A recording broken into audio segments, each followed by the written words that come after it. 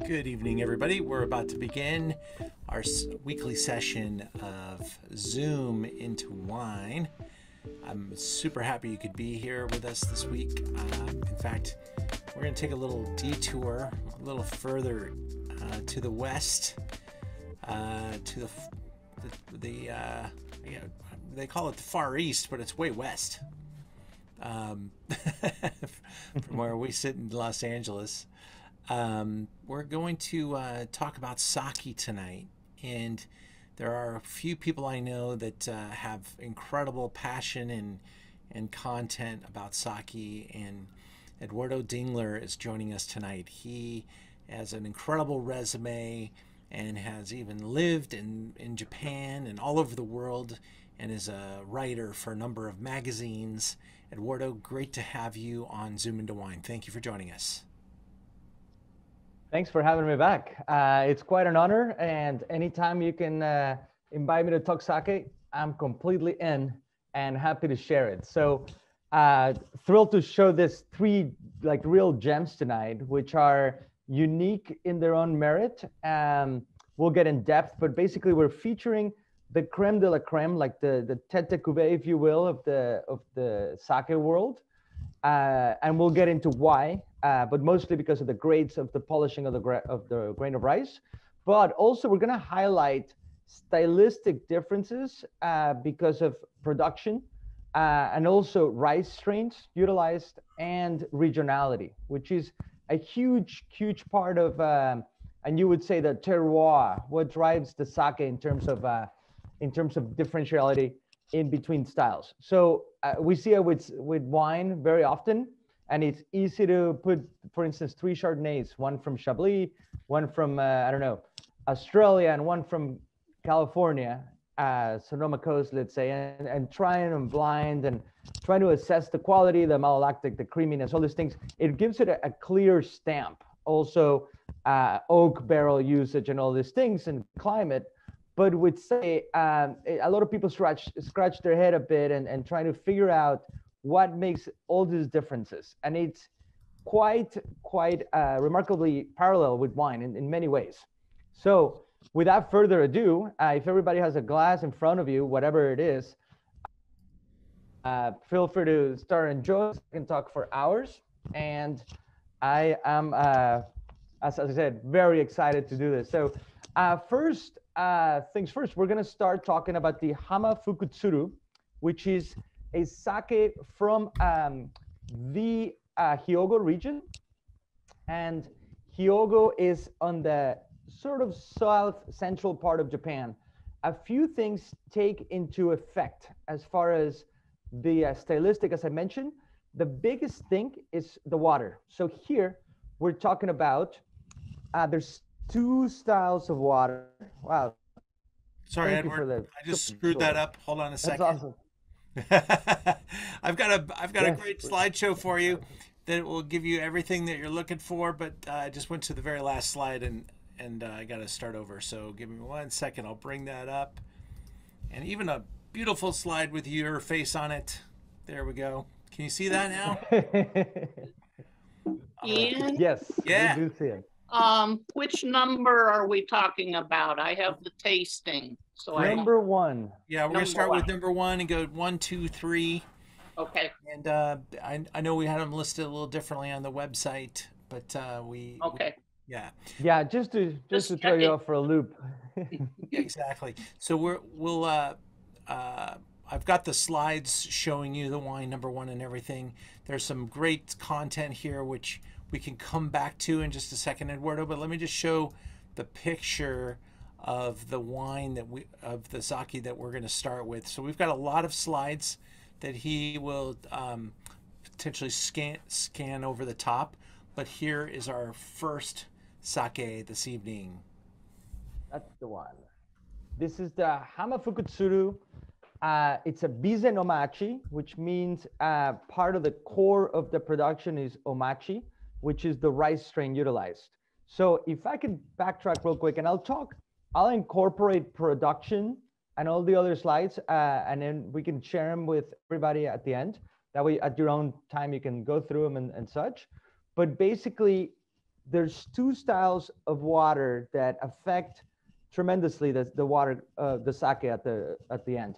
So just like you will in a distillery or a beer brewery, where you are established as a sake brewery, that's the water quality you get, and it's either heavy mineral water or soft mineral water.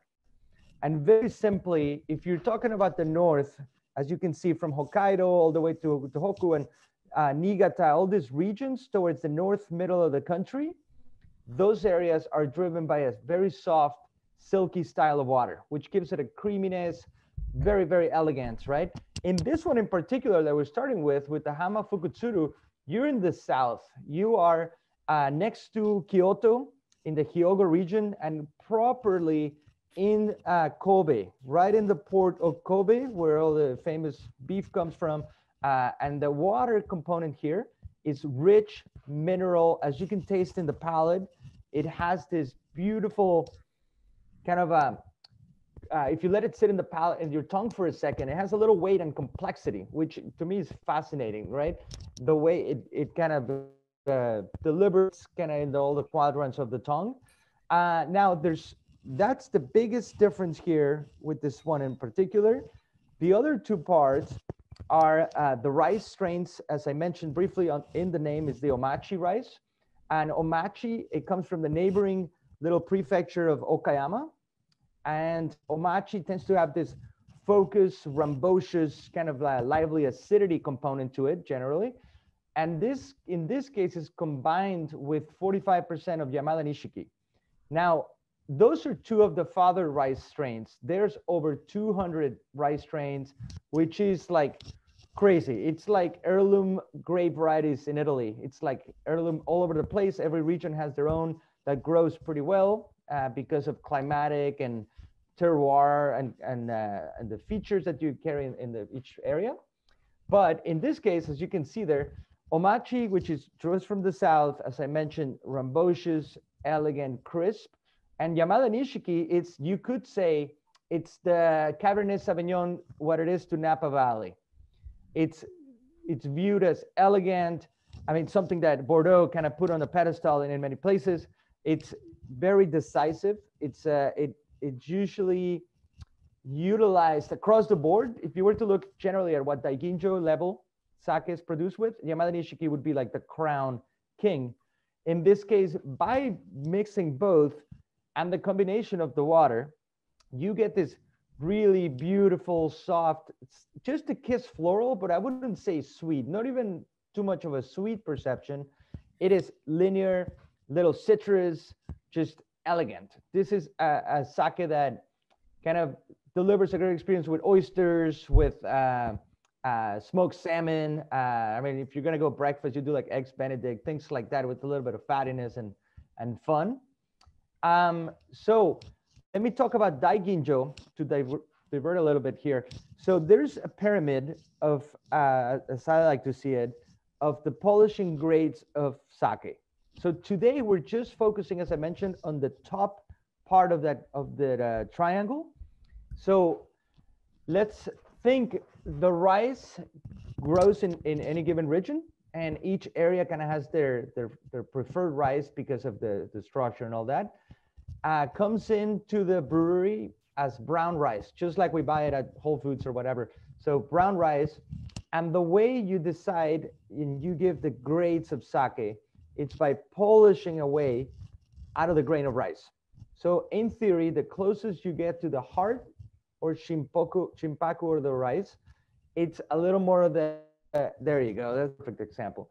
So the closer you start to get to the heart of the rice, there's a little cloudy area in the middle, the more elegance, the more purity you will find. Not to make the other styles less on the other side of the spectrum, because the difference is purity, elegance, and softness versus a sake with a little more complexity, richness, weight, chewiness in the palate. But as I mentioned today, it's like we're drinking only Krug and Dominion and all the tete cuvées from each house of champagne, if you were talking champagne. And that's what we're focusing on. So moving on to the second one. So first we started in the south.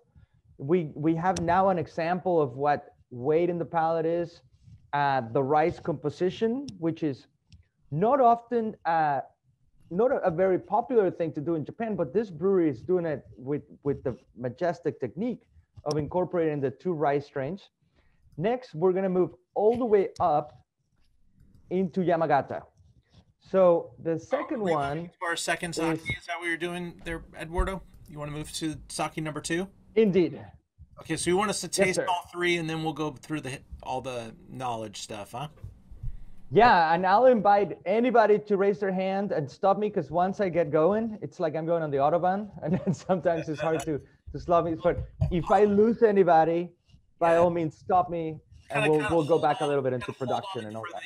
And you got to hold on for the enlightenment here, because he's going to show a couple different styles, and then we'll divulge some of the background behind them. But giving you a chance to taste right away, and these are really top efforts, so there's so much to absorb here.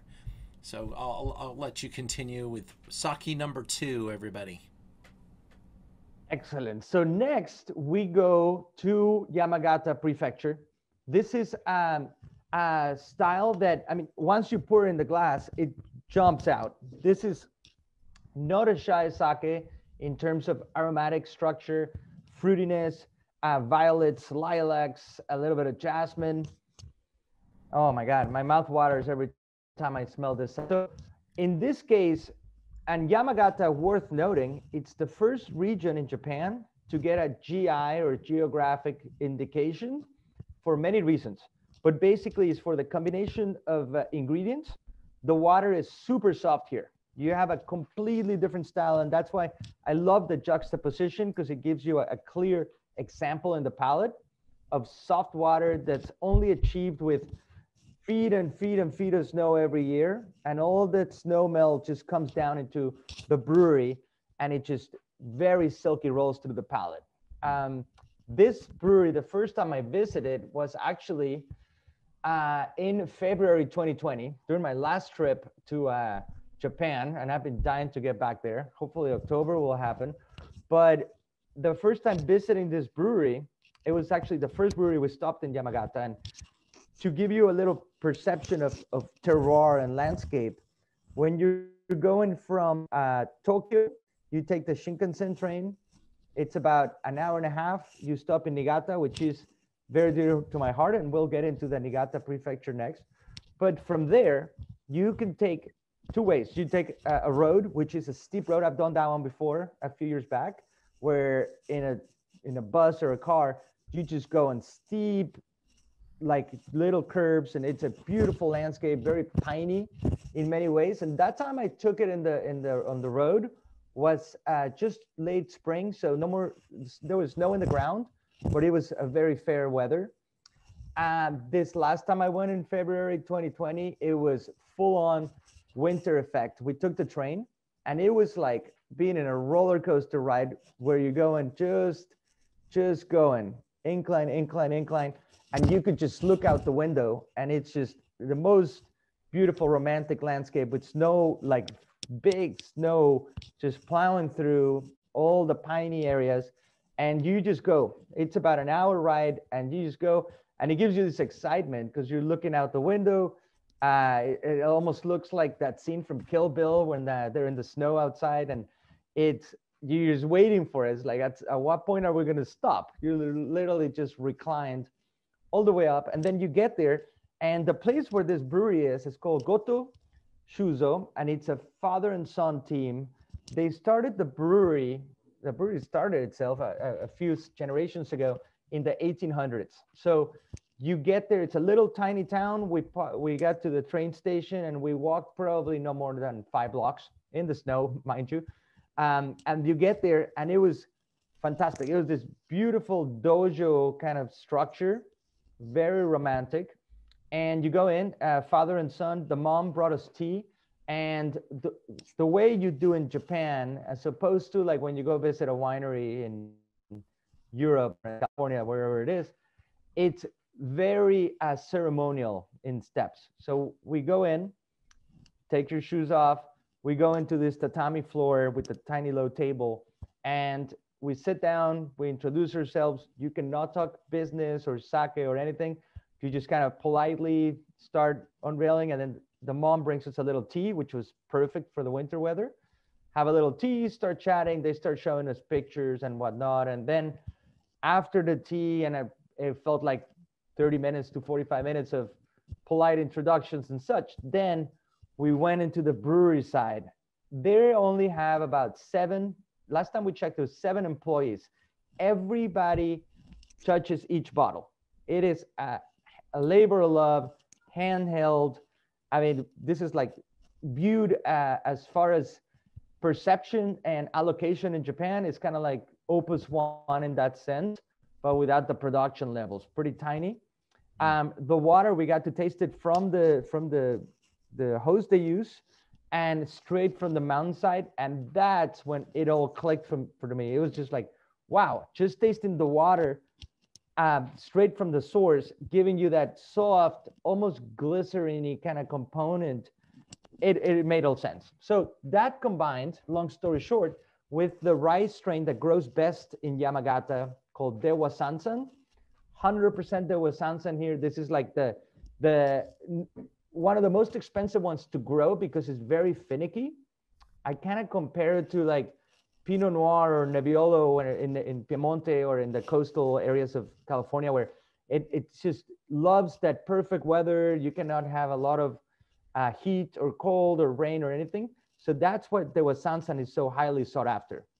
So the combination of that with the rice and the yeast strain that's utilized to make this one sake, it gives you that imprint. So this is, as you can see, if you have the bottle on the side of the label, or if you can see my screen, I can show you, it has the GI designation. And as I mentioned, the first one in the country pioneering this style. From there on, now there's 17, as of 2 months ago, there was 17 areas that have gotten this stamp. And basically what you have to prove is that your sake is made with all domestic or localized components. There you go, that's the one, yeah. And it's also delivering this style. The sakes, to get this stamp, need to have the tasting panel, blind tasting panel, where everybody taste and they say, okay, this is Yamagata style. Then they put it on, and then it can go out to the world. So, excuse me while I take a sip, because my mouth's watering. It is kind of the similar. This is with port wine, Eduardo. They do that for, to be able to release a 10 or 20 or 30-year tawny, you have to submit the sample, and the board needs to approve the sample to get the stamp that you can use to make a 10, 20, 30, 40-year tawny. Absolutely. Yeah, it's that level of care and service. And if it doesn't go through, that's it. You don't go through, right? You have to, and then there's analysis and all these extra things that go through all those bodies, regulatory bodies. But so here in the palate, to me, it's juicy. It has a very signature stamp of Yamagata. It's like an anise seed fennel, licorice, a little bit of grapefruit juice, like that juiciness that kind of keeps going and going and going, that gets your salivary glands all around. And I'll say, I mean, for this level of sake and the price you have it, I gotta say it's quite low, because this one, usually you'll see it on a restaurant list for upwards of $300. There's places in San Francisco that have it at $400 or $500, and they sell like hotcakes. Quite fascinating in that style. Another thing to note on this sake, and just like with the next one, this is a genshu. So no, don't do that. Not for this group, but just a side note. Genshu, the word you see right there after Junmai Daiginjo, means undiluted. So this is the level of care that they're doing with sake like this, where it has genshu. It's a stamp that 99% of the sake that's produced, it gets a little bit of dilution before it's sent out into the world.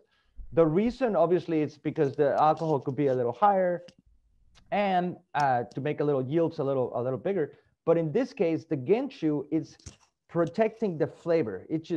That's what's giving it this much power under the hood, that's delivering the big style. So the word Junmai Daiginjo. Let's break that down while we're here. So Junmai, Jun means pure, Mai means rice. So it's pure rice, meaning there's nothing added in here other than the 4 ingredients that are utilized to make sake. And a quick recap on those is rice, which is the main body, gives it a lot of the texture and flavors, shape. The water, as we mentioned, could be hard or soft water, giving a little complexity or silkiness as we're tasting right now with this sake. Third one is the yeast. So the yeast varietal, there's a lot of yeast. And yeast, although there's a few yeasts that are used more often with sake, like 1801, which tends to give this fruity, kind of red apple, plummy component.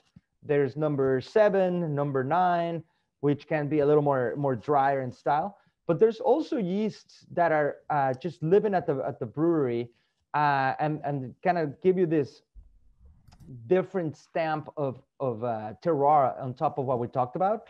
And a quick side story on yeast, which actually made me understand better what happened. I'll go on a tangent here, but back a few years ago, I used to run the beverage for Chef Morimoto globally. And Chef Morimoto makes a beer with this beer brewery out of Newport, Oregon called Rogue Brewery. So back in the day, we went to visit this brewery, and after a long trek, a couple of small airplanes, and we get to the brewery, and we're tasting with the president of the brewery, Brett, and the brewmaster, which is this guy that kind of looks like a Fidel Castro, long beard, pretty straightforward brewmaster that's been there for years. We're sitting there in the tasting room of the brewery, and we have a couple beers in front of us, and I look up to the sign, and it says Beard Beer. And I stop for a second and I say, hey guys, I've never seen this one out in the wild and never even heard of it. They said, no, it's a small project we're doing here at the brewery, but why don't we taste it? But first, let's just taste it, and then we can talk about the process and all that. So they bring a sample, we taste it, and it's very nice. I mean, I gotta say, it's like nutty, kind of like Newcastle style, a little amber in color, nice beer. I was like, oh, this is pretty good. It should go on to distribution. So then he says, well, I'll tell you what happened. And they have all these hop fields all throughout western parts of Oregon in which they grow all their hops. And they were trying to isolate yeast to go from their own fields to make beer out of it. So basically what happens is the lab, you can buy a little Ziploc bag with Q-tips inside, basically. They send it to you, and you go out in a sterile environment and just touch whatever it is. They kept going to the hop fields and going through the plants and sipping it and sending it to the lab. They did that twice. It didn't take. The lab kept saying, whatever you sent us just didn't take. It died on the way there or here, whatever happened, but it's not working out. So the third time, as a joke, they go through John's beard, and they grab that Q-tip and put it all through his beard, rub it in, sip it, and send it to the lab. And the lab comes back and says, hey, whatever you sent us took. So here it is. You can make whatever alcoholic beverage with it. Basically, just eat all the sugars. And they did. And it turned out to be the Beard Beer. So if you see it out in the marketplace, that's what it is. But it really kind of settled to me what you can do. And going through Japan and seeing the applications into sake, it's fascinating because some breweries will do like flower yeast, isolate a certain flower or fruit. So there's a banana yeast sake, there's a strawberry yeast sake, and a lot of those aromatic components are coming straight from the source. So after that rampage on we'll go, yeah. Questions? I think that was just the machine squeaking. The fourth, oh, go ahead. I have a couple pictures here from Yamagata of the facility. Looks beautiful. Yeah, so in this picture, the first one here, they're steaming the rice. So as I mentioned to earlier and alluded to the production, so the rice comes in a brown rice, right? Gets the polishing taken away, which is painstakingly long, labor intensive, and also drops your yields. Therefore, Daiginjo level sake, it's 99% of the time more expensive than any other sake because of that, right? So then it comes into the brewery. It goes through steaming. In this case in particular, in that picture, it's going through the steaming with the little fire under. And then once it's ready to go, almost al dente, I would say, then it gets split into two areas. One part of the rice goes into a koji muro, and I don't remember if you have a picture of it, but basically, koji muro, it's like a sauna room. It's a wood-covered, typically, room in which the rice gets put in small batches, and then on top of it, you sprinkle koji, which is the fourth. And this took me a long time to understand, so don't feel bad if you don't. Basically, koji is like a mold that's very vast throughout Japan and is utilized to make a number of things, from miso to soy sauce, shochu, which is Japan's distillate, all these things. And to better understand it, what yeast is doing here, or koji is doing, it's breaking down the starches in the grain of rice, so the yeast can convert those starches, those sugars that are coming out, into alcohol. So to backtrack and comparing it to wine, if you have a handful of grapes, right? If you squish them and put them in a container and leave them out, chances are, thanks to nature and chemistry and all that, that handful of grapes are going to turn into alcohol eventually. So the reason is all the sugar, and then yeast comes into contact, the yeast does its job to eat all the sugars, converts them into alcohol. With rice, we don't have those sugars. So this is why koji is elemental to sake production. So going back to the little sauna room that I was explaining, they do small batches of the steamed rice, and they sprinkle it on top like a little thing of like Parmesan cheese looks like in many cases, or a cheesecloth, and then they do like a very ceremonial sprinkling. Then once it's spread through the batch, then it gets wrapped. Oh, there you go. That's the koji making. So they put it in these batches, and then they wrap it in cheesecloth like a baby, in smaller ones, and put it away on the sides at a warm temperature, right? In this koji room, very sauna-like temperatures. Put it there to rest. They put a little thermometer towards the middle and just monitor. And then when the temperature gets higher, that's when the koji has started to do its job and starts converting all those starches into sugars. So from there, once that you have the koji rice, then you start your additions to make the sake. So you put a little bit of the regular rice, a little bit of the koji rice, water, and the yeast. And then you start making additions. The fermentation period, it lasts from 2 weeks to a month, in which everything just starts working itself and getting the alcohol going. You do about 3 additions, and then from there you have sake. So with that in mind, let's move on to the next one while we cover other things. Okay. This is by far one of my favorite packagings and something that attracted us to this brewery right away. This is from Niigata. Niigata would be considered kind of like the Napa Valley of red wine production, what it is to the US. Niigata has this mountain range that's called the Eshigo Mountains, and it's high peaks. It's almost like the Japanese Alps that cut through the country. This Alps, what they do is they collect record feet of snow every year. And as we know, that converts into very soft water that comes straight to the brewery. This brewery, Imayo Tsukasa, is located very near the train station. And these guys started brewing in the 1700s. So the legacy that they carry, 16 generations, is impressive. You might say, well, this packaging is pretty avant-garde, and it is. It sure is. It's the team that took it over in the last generation. It's a very young team. These guys are in their 30s, and they are focused in innovation and also paying a little homage to the past. But the packaging and the sake, it's definitely their big calling card. So in this one in particular, you have a Junmai Daiginjo, also Genshu. So keep that in mind. Now you're doing 2 Genshus. And if you have multiple glasses, you can do them side by side and see the differences. And note that a wine glass it's pretty ideal to drink this level of sake. There are some sakes that are better sometimes enjoyed in an ochoko or in a ceramic little cup, which is a very romantic way of doing it. But when you're at this level of aromatics and textures, the way that you can really extract the most out of a sake like this is through a wine glass. So you swirl a little bit just like wine. The aromas just really jump out. And the other thing is, if you're comparing a ceramic ochoko to a wine glass, is the way it hits your palate. And this is something that I learned from George Riedel in a couple seminars. And I've always thought about it when tasting, whether it's wine or sake or any other beverage.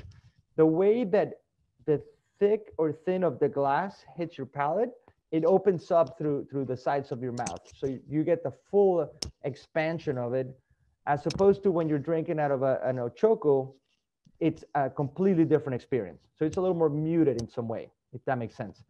So in that case, we have a Junmai Daiginjo Genshu from Niigata proper. So the water is even a little more delicate and soft, but this sake, which is made with proprietary rice, which is basically not disclosed, but we got to see it while we visited.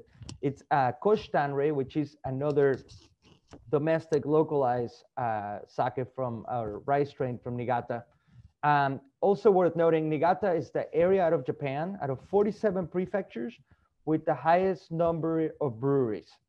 There is 90 of them, as opposed to some areas, like some regions or prefectures only have 1 brewery or 3.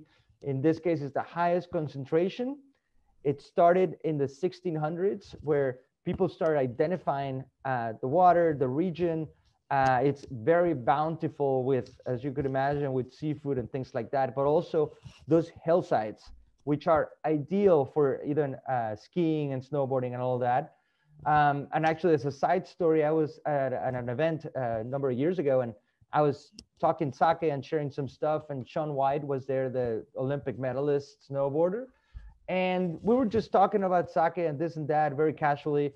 And then I said, oh, this one's from Niigata. And he said, no way. He said, I've been going to Niigata since I was like 6 years old, because that's where my mom would take me to snowboard. So that really put it in perspective. There is a lot of vast areas. Obviously, there's many regions in Japan, but he said his mom found out early on that Niigata had this ideal slopes that gave him all the powder he needed for learning early on in his career, which I thought was fascinating. So anyway, talking about the sake, you have the Eshigo Mountain influence, you have a very soft water, a very magical place. And I gotta say, I live in Napa Valley, and I visit many wineries, and whenever I can, because of my job and writing and all that. But sake breweries don't often have the same experience as far as like the education and just the guest experience. But this guys, I thought it was to the max. When we went into the main tasting room, and they had an incredible experience all around. They had sake pairings with honey, with local honey, with chocolates. They had actually a sake ice cream that was amazing, just twirling right from the soft serve machine. And then they had an amount of sake tastings kind of prepared all across the building, which was fascinating to go with their style, their packaging, as I mentioned, and just their whole culture. Very young, as I mentioned, team, from the president to the master sake brewer, and they really just try to have that connection between the past, but also looking avant-garde into the future and attracting new generations. So something I find pretty interesting is that in Japan currently, there is just lower than 1,200 breweries in existence and bonded and operated. Back in the 80s, used to be over 3,000. So that huge decline, what's happened is that the younger generations are looking at other things. They have sake has become a thing for like, it's like, oh, it's my dad's or my grandpa's thing. And I hear this from friends from Japan all the time.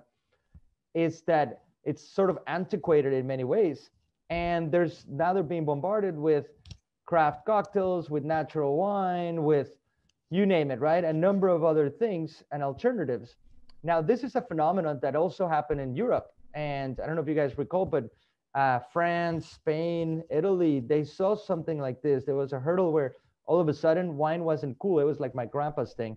And then locally, France and places like that managed to really capture the attention of the younger crowds. And now they're excited. And there's all these different innovative things going on. So Japan is a little bit behind in that sense. A lot of the breweries are pretty stuck in their ways, but something I found fascinating is that these guys from Imayo Sukasa were really just trying to get everybody intrigued. Some of their other sakes include a super dry, it's called black, and it is the driest sake you'll have. It's crisp, has this tension of Sancerre, and a little bit of earthy component too, like dried shiitake in the back end. So things like that, they're trying to just go out of the whole realm and keep it pretty exciting. So super fascinating. What do you guys think about the sakes? Do you have some favorites, some not so favorite? What do you think?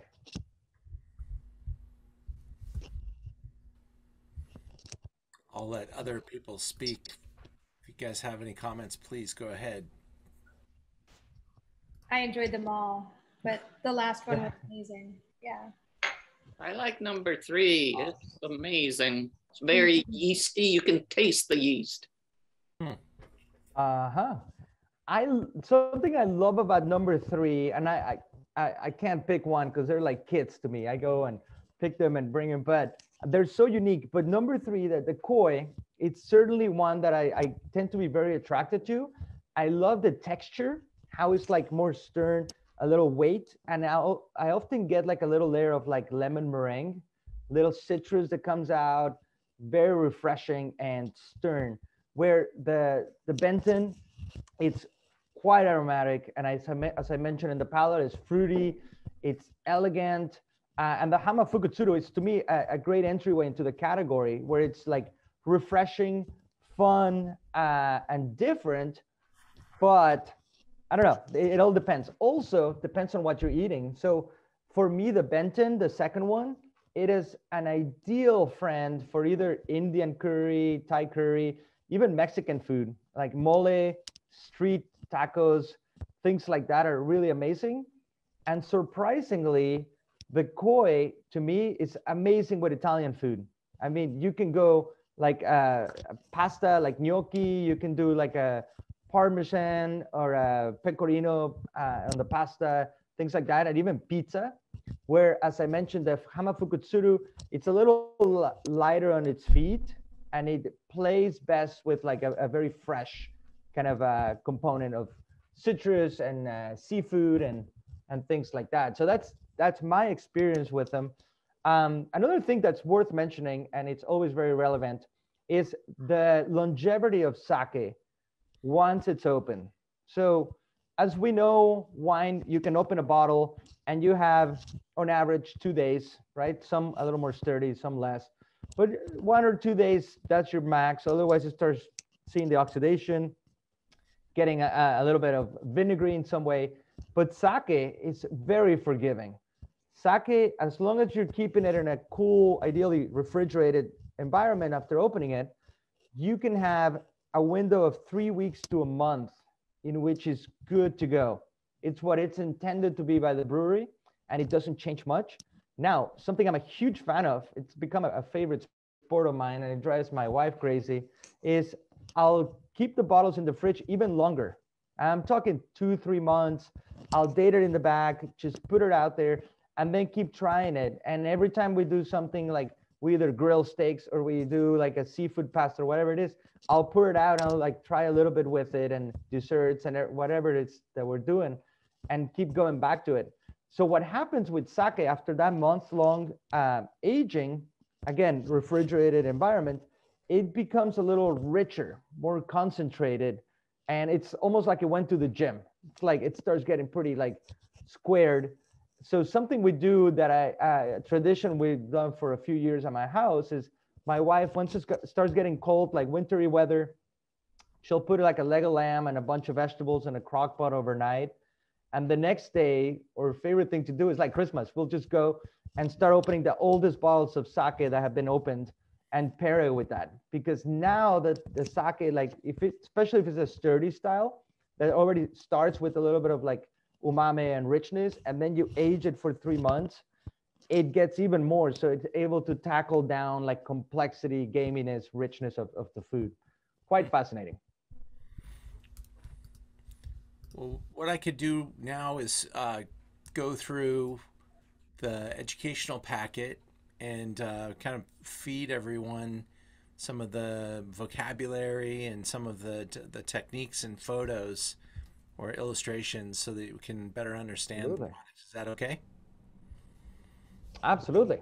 So basically in this map, what you're seeing is the Toji guilds, or the, if you will, the brewmaster schools in Japan, which is sort of a very traditional and antiquated way of looking at it, because these days a lot of the young brewers I've met out in the throughout Japan, they are more of experiential rather than following a school.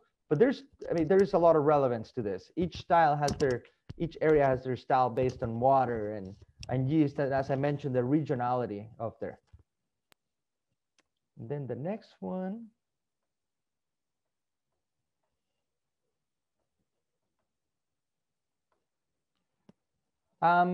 This is basically like the symbology or the kanji in which we see the sake evolution. Every time you see the last one, the purplish one in the square, that is, if you see it on any bottle of sake and you're wondering, sometimes we get gifts from Japan or anywhere else in the world, even China, because it's the same symbolism, and you don't know if it's going to be, sometimes it's vinegar, sometimes it's something else, but when you see the kanji in the last one, that means it's alcohol. And there's a very important thing to touch on here. The word sake in Japan means alcohol in general. So I learned this very early on, a decade ago when I started going to Japan, is that if you go and sit at a bar and say, I'll take sake, the bartender is just going to look at you funny and say, okay, what do you want? You want beer, tequila, whiskey, what do you want? So the word for sake, as we know it here in Japan, is called nihonshu, which means Japanese alcohol. And the reason, good or bad, what happened is when it started being exported and introduced into other markets, Europe and the US, the word nihonshu was very difficult for people. So the sake producers and the marketing people and the people that were starting to bring it out in the 60s, 70s, they thought, well, the word sake means alcohol in Japan. Why don't we just call it sake and try to educate people like that? So it's kind of like a conversion there of words in which ultimately caused sake not to be able to be protected. Just like we know now, champagne is protected, tequila is protected. You can only make it in certain regions. Sake is not going to get that umbrella because of the word. So now sake is being produced all around the world, which is a very good thing if you ask the brewers and education and more interest in sake. But there's a brewery now in Switzerland. There's one in Spain, in Germany, Italy. In the US, we have 22 breweries and growing fast. There's one in Mexico, all over the place. So it's a great expansion into it because get people into it. This was basically the main ingredients of sake. And as we mentioned, you have the rice being a huge component, and water is like the main player here, and then aided by koji and yeast, as we talked about. And the alcohol percentage content is roughly around 16% on average. So for instance, the ones we've tasted today, the two genshus are 17%, and the hama fukutsuru is 15%, so a little less, and you can feel it in the palate. But that is pretty much in par what it is. Some reach all the way to 22, and just be careful, some genshus in particular, that's what hits you. And it's very easy to, I learned very early on too, to drink a whole bottle and then you're not able to get up afterwards. All right. Lesson learned. This is basically the measurements of sake. So it all started actually with the little masu boxes, this little cedar box, as you can see here, that you've probably come across at your local sushi place or whatnot. Basically, every worker back a few hundred centuries ago used to have one of these boxes. They would go to work and their salary consisted of one of these boxes full of rice. So every employee would get the rice. They would get home, put the rice down in the kitchen. The wife would wash it and start cooking it. And with the same box, this worker would go to their local watering hole and get a go, which is a whole cup of these. It's 180 mLs into the wood box, drink it, and then get back home for dinner, and then rinse and repeat the next day. So one of those, 4 of these goes is a 720 bottle. And then also the 1.8 liter bottles, which we see here, this is 10 pours basically of one of those. And that's where all the sizes stem from.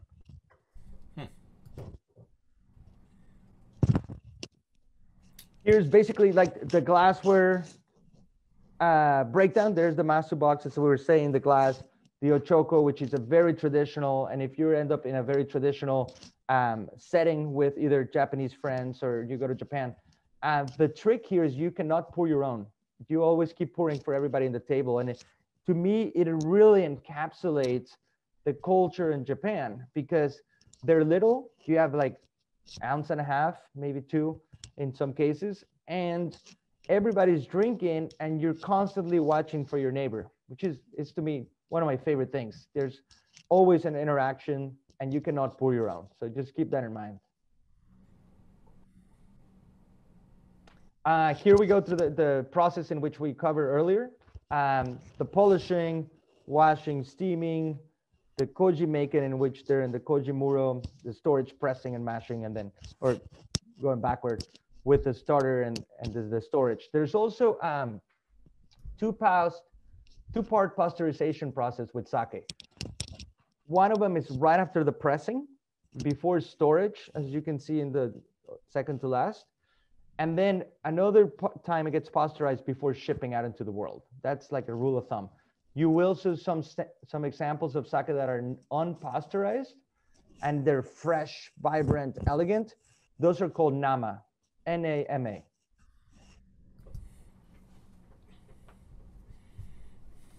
And basically here we have the polishing progression, as I was mentioning, how you're taking out of the grain of rice and getting closer to the heart, which provides what we just tasted, definitely a very elevated example, but also painstakingly labor extensive. It's about 3 days to get to the polishing grade 50% and plus.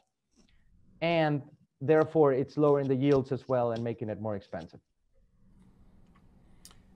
And so when we call the wine or the sake Junmai Daiginju, we are talking about a polish that's between basically beyond 50%. Beyond 50%. Yeah, by law, Daiginjo has to be at least 50%. I know the Hamafukutsuru that we tasted first, that's at 35% remaining. So that's pushing it a little more.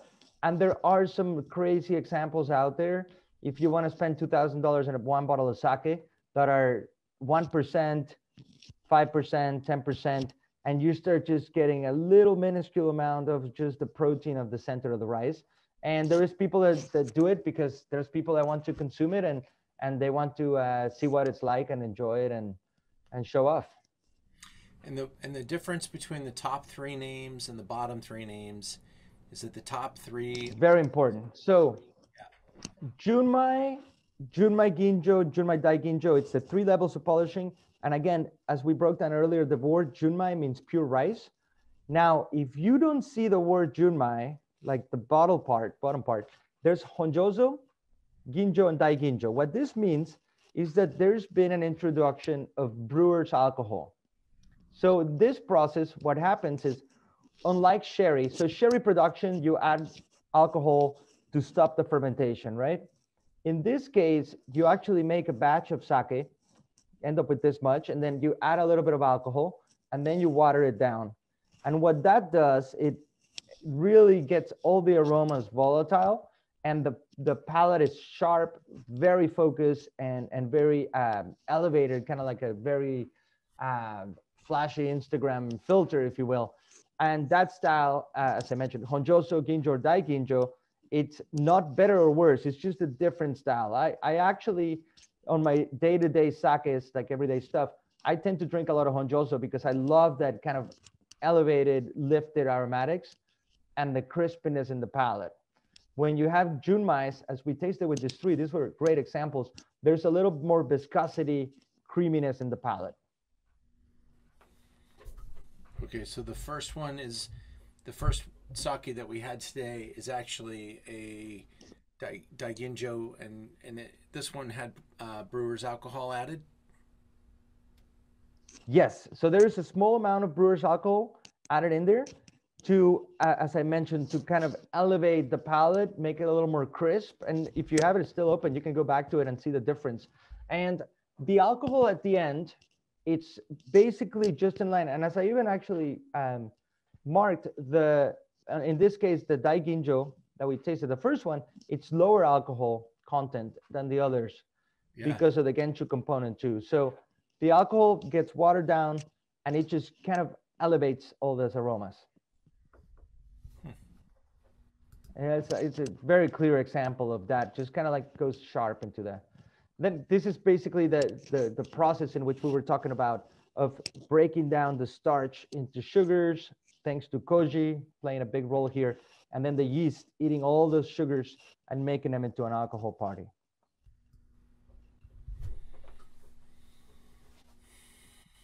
And this one's a great representation of all the styles and why the stocks are so different and hard to find. So koshi hikari, which is a very popular style for eating rice, table rice, it's a short grain, and basically it's easier to grow in many levels. Actually, here in the Delta near Sacramento, we have a lot of rice fields, and they focus on koshi hikari strains, where as you start getting into the more fodder rices, if you will, Yamada Nishiki being one of them, as I mentioned earlier, it's a high stock, and it usually breaks really easy if there's weather patterns. So in these cases, areas like Hyogo, near Kobe, and all these areas are kind of shielded with hillsides and mountain ranges that cover that from the weather, and it just makes it ideal to grow. There is, just like we see with Burgundy and Bordeaux, there's hail and there's different weather systems that will decimate a whole field in this case. That's why Yamada Nishiki tends to be one of the most expensive and sought after as well.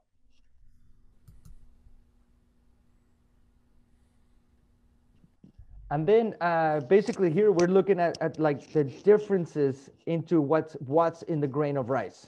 So all the bran that you're taking out of on the outer layers, it becomes actually highly used in many breweries. They use that to feed cows and cattle and pigs and all these things, but also they make amazing cookies with that.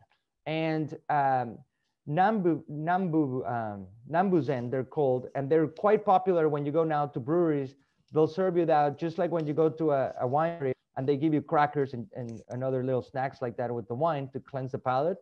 In Japan, it's very popular to have those with sake to cleanse the palate. Very delicious.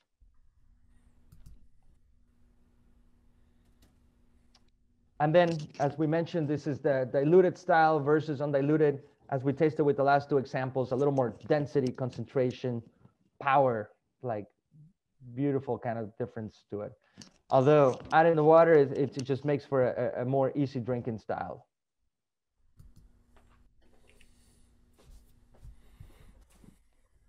Then the sake kasu, which, as I was mentioning too, some of the byproducts of the sake production. So kasu is actually the lees as well. So once you go through the fermentation, you go through a filtration process in which you extract all the juice, all the sake out of the mash, right? So all these lees that are suspended, kind of like the creamy components, they make amazing sake. You can cook with them. But most importantly, something that's not mentioned in here has become a craze across Japan and out into the world is makeup and cosmetics. There's all money behind it. And one of the proofs, which is really fascinating, is that brewmasters and people that work with sake with their hands and stuff as they're making it have the softest hands. And then they started realizing, wait a second, these guys have like baby hands. They have no calluses, nothing. They're just soft. And that started a whole craze in cosmetics. And there's a lot of science behind it, how all these elements that are the second process of making sake kind of aid a lot to the skin. So very expensive, and a lot of breweries are really capitalizing on that, rightfully so. I don't use them, but I see everybody else that uses them around me, and they really work.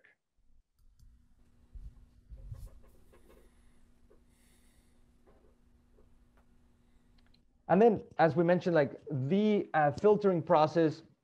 So you go through the pressing, and there's 3 different press styles. There's a fune, which is like a wood box in which you put a big bag with the mash and you press it almost like you're making tortillas, and then the juice comes out on the side. There is a kubota press, which is mechanized, and you put the bags in there and then you just press the button and slowly it starts pushing out that. The other method is called shizuku, in which is a tea bag, if you will, in which you hang from the ceiling and just let it drip. There is no pressure added. It creates a very elegant, soft style without, obviously, a very, very low yield as well to go with that.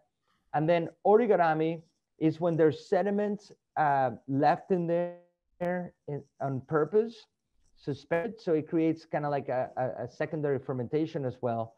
And then muroka is when they skip the charcoal filtration. Most of the sake goes through just like we do at the Brita filter in the house. The charcoal takes a lot of the impurities. Most of the sake goes through that. When you see the word muroka, means that they skip the process. So you will see some coloration and you will see a little extra flavor in the sake as well. Almost there. Just a couple more. Yes. So this is basically like the levels of pressing and that you'll see. So Arabashiri is basically like a first press where it has a little bit of like that extra pieces in there and a little bit of a texture. And then the Nakadori gets like almost like in distillation, you have heads and tails, and what in between is what you want. This is like the creme of la creme, or like with champagne presses as well. You want the middle, the heart of it. And then the semi is at the end where it has a little more of that concentration and structure. This is like beyond advanced, something you don't utilize that's never disclosed with sakes. So keep it and put it in there, maybe store it in the back of your head, but you won't see it on a wine list or a label. This is very deep into the rabbit hole. Okay. And then here, kind of like this rounds it up and puts it into effect.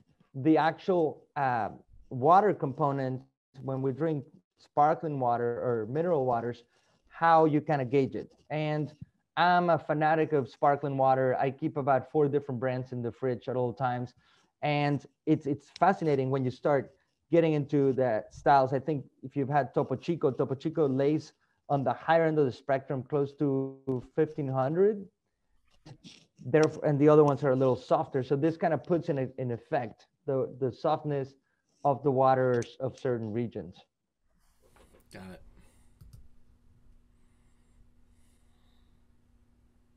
And then here we're talking about what I alluded to earlier, the pasteurization process, in which you have the nama on the top, fully nama. If you buy a bottle of nama at the store, at your retailer or whatever, make sure it's always refrigerated.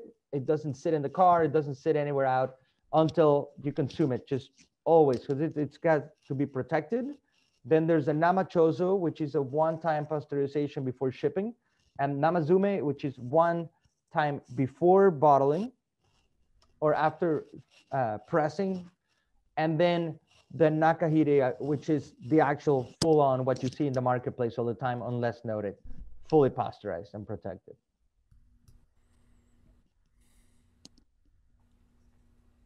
And then sake is one of the only beverages in the world that you have a whole range of temperatures. Now, worth noting, in this level that we're tasting right now with the Junmai Daiginjo's elevated, higher styles of sake making, you always want to drink those cold out of the fridge. Let it warm up in the glass a little bit. And actually, if you still have some left, you can see how it becomes a little more aromatic, a little more richer. But it's, as a rule of thumb, perfect with any sake when in doubt, start it out of the fridge. But some sakes that are a little more robust and rich tend to be beautiful once heated. And it's something like in the winter in Japan, you'll see all across the board with those styles. Obviously, you're not gonna go spend $500 in a bottle of sake and heat it, because at that point you're hiding some of the beauty and killing the floral component. But if you're starting with a very earthy mushroom umami driven sake, it lends itself to drink it at a different level, very ethereal. Wow, thank you very much. This is our final slide. Awesome. Yeah, so this one kind of, once you start getting into what's available seasonal, if you have a dedicated sake store or online, maybe Ian will get you into this eventually. So you have the different seasons and sakes that come with it. So Hiroshi, for instance, comes around Halloween. It tends to have a little more of a nutty component. Shiboritate is very fresh.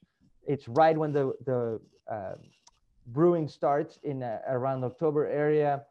Haruzake tends to have a little more of a floral component, and Natsuzai tends to be a little more of a refreshing style to be consumed in summer. Quite fascinating, but super fun. I mean, the world of sake, there's many rabbit holes you can get into. Super happy to share them. If you have any questions, feel free to reach out to me at Sake Drinker. That's my Instagram, probably the easiest way to get a hold of me, or Eduardo at sakedrinker.com. But if not, we'll do one more of these or many of them if we can get Ian to invite us back. But it was super fun. I hope you guys enjoyed the whole presentation and roller coaster and hearing me talk for a bit. Well, thanks for sharing your knowledge. Just so you guys know where you can find these sakes, if you go to the Zoom into Wine page, you can see them. We did start with them in this order. We went 1, 2, 3 today. And a lot of you made big comments about this third sake, which has been our best seller, actually. I think people are looking for this packaging. It's really cool packaging. But as Eduardo was saying, this one has kind of a cult level following, and this is a new one for our store, so we'll know how this one does here. But last year we tried different sake, and this year we're trying some things that have just arrived. So I was really taken by the packaging here, and I really love the product. All three of them are beautiful, and you can always find them even just by going to our website. If you can't find the Zoom into Wine page for any reason, you can always just go to the page here and go to the search button and type in sake, and that's how you can find things in a hurry on our website. That's what I do all the time as well. I also still carry this sake as well from you, Eduardo. There it is. Yeah, there's the hirai that you see on the top left is a beautiful everyday drink in sake. Has this beautiful richness. It's become one of my go-tos every day, and actually outstanding with like a hamburger or even barbecue. Pretty flexible with a variety of food. But a real pleasure being with all of you. I'm gonna head out. The kids are waiting, and I'm looking forward to continue the conversation. Feel free to reach out, and we can talk sake anytime. Thank you, my friend. Thank you, guys. Thank you. A real pleasure. Cheers. Thanks, Eduardo. Cheers. On our calendar of upcoming activities, we have some really fun things, and I've got everything listed on the Learn About Wine website, whether it's our Zooms that we're doing for Merchant of Wine or our live activities that we now have, mostly dinners. It takes a long time to build those large outside events. We are aiming for our first one in November. We're going to be at the Peterson Automotive Museum. The date will be announced fairly soon, but we're building a pretty spectacular kind of one-off event for us for this year. But we're going to continue with dinners on Thursdays. Our next one that's coming up is next week, the Pinot Noir dinner. It's at Tess Restaurant. There's an amazing menu that you can look at with 20 different wines that we're going to taste with dinner. We do serve all the wines blind. We tell you what the 4 are going to be, but there's always going to be something from Oregon in the flight, something from Santa Barbara, something from Russian River, and just see which one you like the best, and then we'll unveil them. And a lot of the winemakers are actually going to be there now. So we've got a great host of winemakers coming to the tasting to educate us and let us know about their product. It's a multi-course menu. It's $259. There is now a 2-for deal. So if you're a couple, it's 2 for $500, and that's an all-inclusive amount. And here are all the different wines that we'll be tasting. That's next Thursday, the 21st. Also new on the calendar is our dinner that we're going to be doing with Sal Marino on August 4th. And a couple really amazing Zooms that we have left for this month, including the Stars of Pinot Zoom, which showcases totally different Pinots than will be at the dinner. We'll have 6 great Pinot Noirs on our virtual Stars of Pinot, sending out tasting kits. I think that's still $49 to get involved there. So that price goes up on Saturday, and the event is next Wednesday. We'll finish the month of July with a really special presentation, Leading Women in Wine. I've got Dr. Laura Catana and Nicole Rollet from Shen Blue. They are friends and have met up at different world conferences. Nicole used to work for the Rockefeller Foundation, and her kind of byline is that she went from think tanks to wine tanks. And if you've ever been on a Zoom with us with Shen Blue wines being poured, they are breathtakingly good wines. Her and her husband left the international marketplace to turn this amazing old property in the Rhone Valley into a biodynamic resort. And then Dr. Laura Catana, her family and she run the Catana Winery in Argentina, and there is barely a grape that they don't want to try to master, and we're trying something really new from them, a wine called White Clay. It's only $15 to join and get the Taste of Flight kit. The bottle kit's only $62. Maybe grab a bottle kit, get a bottle of each. They're both beautiful wines, and I think you'll really enjoy the conversation with these two brilliant women in wine. That's our presentation for tonight. My name's Ian Blackburn. This has been Zoom into Wine. Thank you all. Have a good night, everybody. Thank you. You, Ian. Bye now. See you soon.